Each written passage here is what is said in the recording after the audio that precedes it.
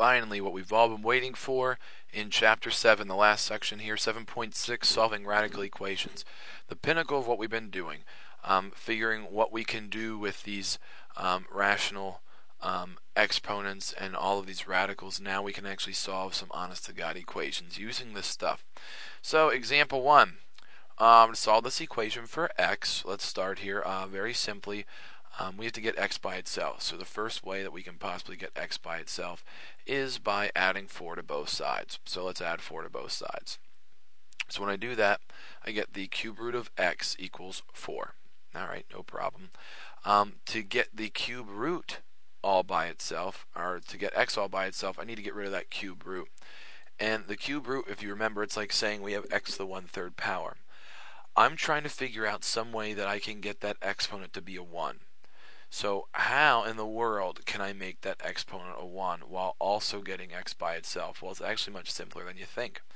All I need to do to both sides is multiply by the reciprocal, and the reciprocal of 1 over 3 is 3 over 1. Or think about it like this.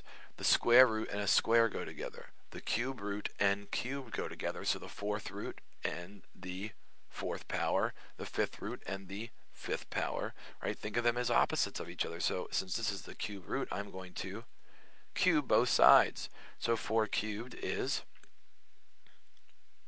64. So your answer for x is 64. Example 2.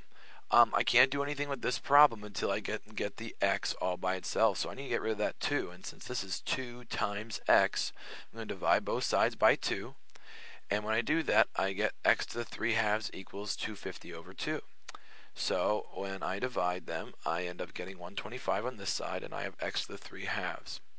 Well, with the other problem, that was actually kind of simple, right? The 1/3 idea, well, if it's a cube root, we take it to the 3rd power. This is where the idea of the reciprocal that I also talked about is for the best. This is to the 3/2. So in order to make this a 1 as the exponent, what I need to do is I need to multiply by the reciprocal to both sides. I need to take it to the reciprocal power. So since this is a 3 over 2, I can take this both sides to 2 over 3 power. And if I take it to the 2 over 3 power, 3 over 2 times 2 over 3, that gives me a 1. And basically what you can do is on your calculator, you can do 125 caret sign, parentheses 2 divided by 3, and you'll get 25 as your answer. Or what you can do is you can rewrite this.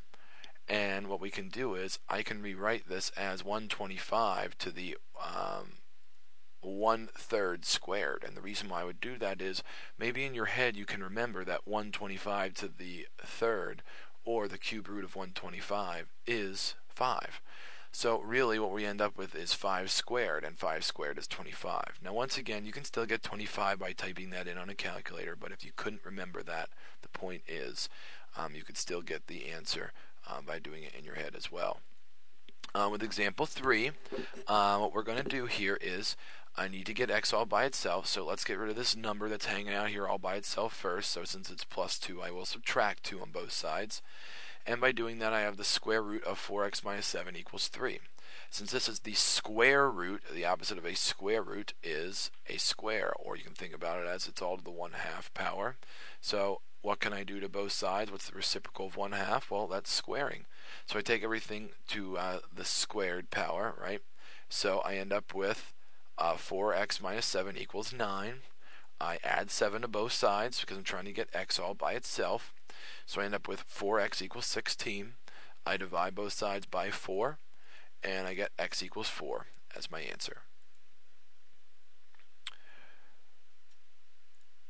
When we come back here, I will finish off 7.6. This problem may take a little while longer than I wanted to, so I don't want to get trapped in the middle of it and be forced into finishing this up quick. But not too difficult of a problem, but when we come back, we'll finish up 7.6, solving radical equations.